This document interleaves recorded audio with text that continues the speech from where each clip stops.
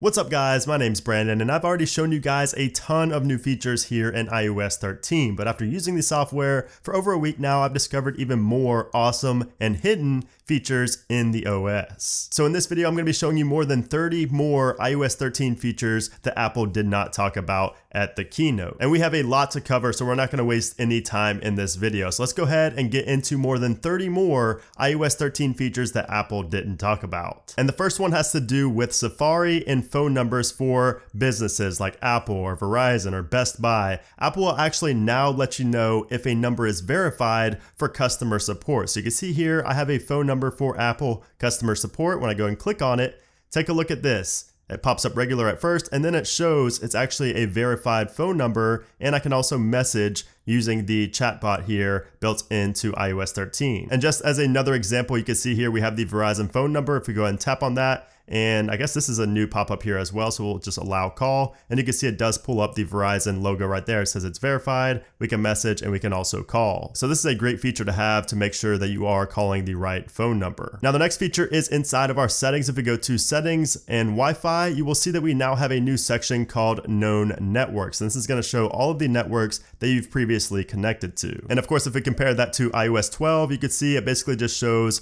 all of the networks down here, and it does not individualize the ones that are known. We just have to kind of remember if it's known or not and click on it, and then it auto connects. But in iOS 13, it lets us know that it's known, so we can easily click on that and then connect to it. Now you'll also notice down at the bottom, we have auto join hotspot. And then if we go into our cellular settings and then go into data options right here, you'll see we have a new option called low data mode. And this actually turns on automatically when connecting to an iPhone using a personal hotspot. So if I connected to like another device that has a SIM card in it, like my iPhone XS Max, right once I connect to that hotspot, low data mode will turn on. The next feature is inside of the all new Maps application, which I absolutely love in iOS 13, by the way. But this new feature is gonna allow you to automatically share your ETA when you have favorites. So for example, I have a favorite right here, and you can see when I start the navigation, you can see down there, we have share ETA. And when I click on that, it will actually show that I can share my ETA with certain people, certain contacts. So I'm just gonna click on the B right there, and it will do that animation, and it shows I'm sharing my ETA with one person. And once you add in a location right there, down at the very bottom, you can see there's a share ETA option, and that's where you can add a specific contact. And then also here in the Maps application, you can see we have recent searches right here, and this isn't anything new, but the clear option right here is new. So if you search for a lot of things and you want that to be cleared, just simply tap on clear, and you can see it clears all of your search history. Another awesome hidden feature here in iOS 13 is the fact that you can actually ask Siri via text straight from within the Spotlight search. So if I said, what is 9 plus 10, it should say 21. I'm just kidding. When I ask Siri down here, press that, you can see it does ask Siri right there, and we get our answer right there. And the awesome thing about this is you can do this with anything. So if you had like, you wanted to turn your lights on or something like that, you could ask it to do that. If you have it set up in HomeKit, you could do anything because that is now an option down here to ask Siri. Now inside of the all new share sheet in iOS 13, you can see we have an airdrop little icon right there. And now it actually shows how many devices we can airdrop to. And if we compare that to iOS 12 over here on the left, you can see we do not have an airdrop icon or any kind of number there showing how many devices we can airdrop to. So it is a small change, but for somebody that uses airdrop a lot like myself, I do like that little addition right there. Inside of the clock application, if you go over to timer and you start a timer, it will actually show when that timer will go off, the time that the timer will go off. So I set it for 15 minutes. 15 minutes from now, 3:44 will be 3:59. Now another really cool feature that has to do with the phone and cellular here in iOS 13 is the ability to silence unknown callers. So you can see that we have a toggle, and this is going to allow us to completely silence robocalls and spam calls. You guys always probably get those spam calls from unknown numbers and it's just like a scam. You can now silence those so it won't even ring or vibrate on your phone. And then you can see we do also have the blocked contacts option right there. So definitely a nice step in the right direction for Apple with iOS 13, preventing spam calls. So now inside of our significant locations, it actually shows the My Places tab. So if you go into our privacy, go to location services, system services, and then go down to significant locations, you can see we now have a section called My Places, and this will show how many times and when you went to your specific saved places. And you do also have the history right there, and you can clear the history as well. So as you guys know, you can now connect PS4 and Xbox One S controllers to the iPhone and the iPad in iOS 13. I did make a video on that. If you missed it, it's up in the cards right now. But what you may not have known is that if you actually have the battery toggle right here, the battery widget rather, you can actually see the battery percentage of that controller. So you can see mine is fully charged at 100%, but it will keep tabs on the battery percentage, which is really great, especially if you're playing on the iPad. Because for some reason for me, the iPad does actually drain a lot of battery on both the controller and the iPad, but it's cool now that you can see that straight from within the widgets in iOS 13. So if we go into the App Store and find our Updates tab, which is when we click on our profile picture right there, and we scroll down, this shows our updates right here. I'm not personally a fan of that, but one thing I am a fan of is the fact that you can actually delete applications straight from within the Updates tab. And I really like this because for the longest time, I would always get updates for applications that I quite frankly forgot that I even had installed. So the ability to delete the application straight from here is really nice. So now inside of reminders, you can see that we do have subtasks or sub reminders here in the application. So if we make a new reminder like this right here, if we go ahead and click on the eye right here, scroll all the way down to the bottom, you will see subtasks. If we go ahead and click on that, you can see we can add a reminder as a subtask to that main reminder. So you can see there, it's kind of just like a hierarchy of reminders, which is really cool. And it's definitely catching up. It's definitely making Apple catch up to some of the competitors who have really great reminders applications like Things, and there's multiple other applications out there that do it better still than Apple and iOS 13, but still, this is a nice step in the right direction. Definitely makes the Reminders app a little bit more robust than it was in the past. And then also here in the Reminders app, you can see you get a new option called Remind Me When Messaging. And it says selecting this option will show the reminder notification when chatting with a specific person in iMessage. And if you do that, you can actually choose a person. So this is really cool if you maybe need to tell somebody to pick up something from the grocery store. If there's just something that you need to remind a specific person, this would be a great option to toggle on. So if you go back into Safari, if you see the scroll bar over here on the right hand side, you can actually long press on that or 3D touch on that, and you'll get haptic feedback, and that invokes this new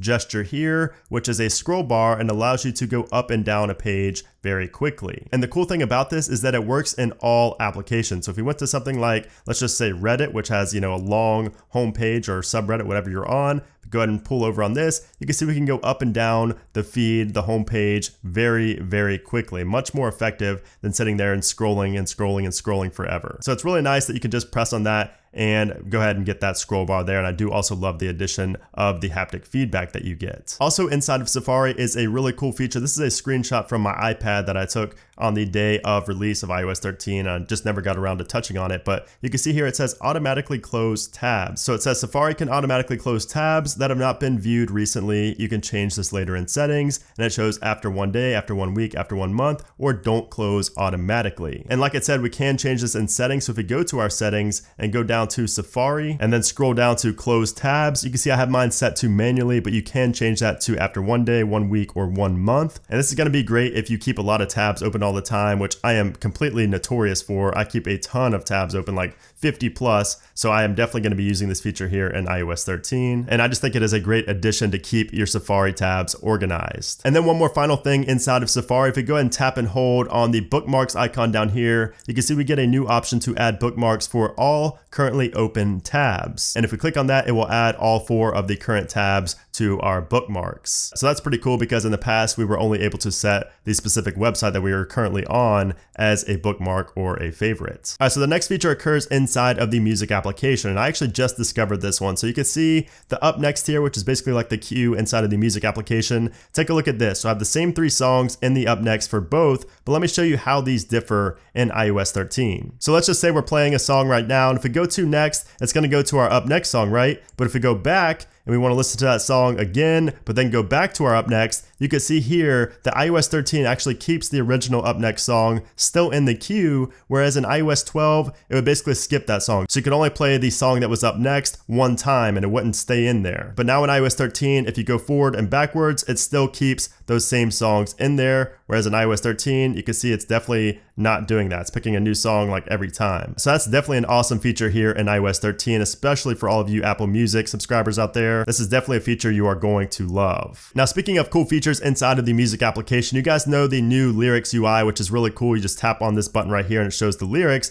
But if you actually click on specific lyrics, if you scroll all the way down and tap on it, it will actually skip to that part in the song and play those lyrics. So if you saw a line that you like really related to in a song that you maybe hadn't heard before, you can kind of just skip to that part in the song by clicking on the actual lyric, which is really cool. Very intuitive feature here built into iOS 13. And then also if we try to add the same song to a playlist that it's already in, so say for instance we want to add this to the playlist that it's already in, you can see it says this song is already in your playlist, where in iOS 13 or iOS 12 rather, it would actually add the same song to your playlist multiple times. And that was really annoying because I have a lot of songs in some of these playlists and I didn't know if I had that song or not, so it would have been nice to have this little feature here built in, but luckily that is now in iOS 13. Another cool feature here in iOS 13 is if we go to the control center and 3D touch or haptic press on the platter right here that has our Wi-Fi and our Bluetooth, for some reason it's not working. Look at this, this is a bug in iOS 13. There we go, finally. It was giving me haptic feedback, but it wasn't opening up the menu here. So also if we go into here and haptic touch or haptic press on the Wi-Fi or Bluetooth, you can see we can now show all of our connections that we can possibly connect to.